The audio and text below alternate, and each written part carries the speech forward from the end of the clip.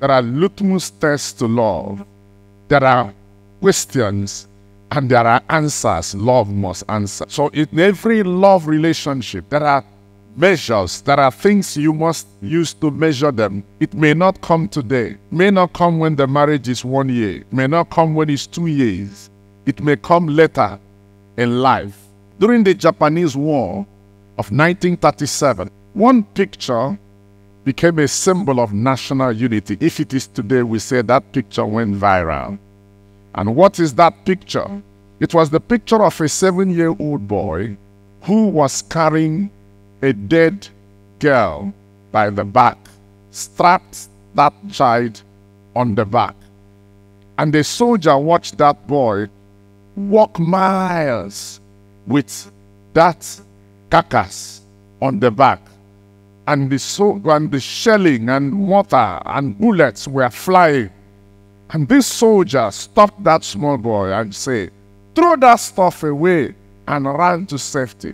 Throw that heavy stuff away so that you'll be free to run to safety. And that boy stood and told that soldier, "She is not heavy, she is my sister." She is not what? Heavy. She is what? She's my sister. And that man began to cry because he understood the strength of love. Because love makes big burden light.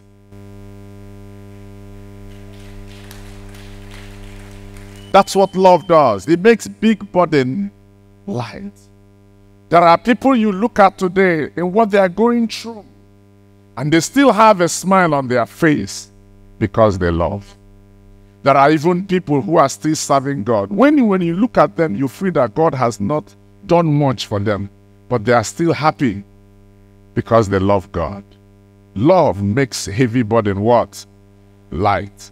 And the question today I ask you is, how far can you carry the unprofitable body of that man, that woman, when the chips are down? Unprofitable what?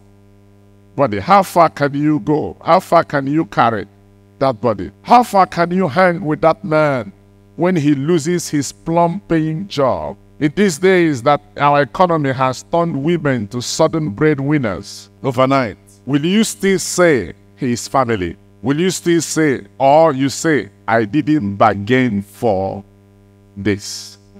How far can you carry that to your beautiful wife if tomorrow the doctors diagnose her of invasive breast cancer or smelling leg ulcer? How far can you go without complaining?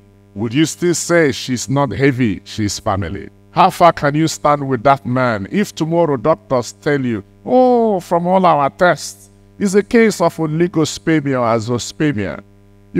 She can't father a child," or even erectile dysfunction? How far can you carry the unprofitable body?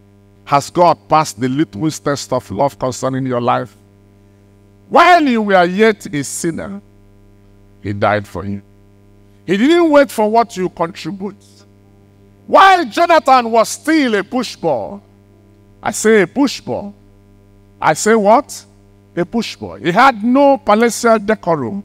He was not trained in protocols. He had nothing. He had nothing. There was nothing he had. There was nothing about him. Some people say today, "I wouldn't marry her because she's not this, she's not that, she's not this, she's not that, she's not that, she's not that." Then what is the love all about? Love picks from ordinary and makes something. Love is a lifter. Love is a helper. Love does not look for equal ability. If a prince marry a princess, what does it mean?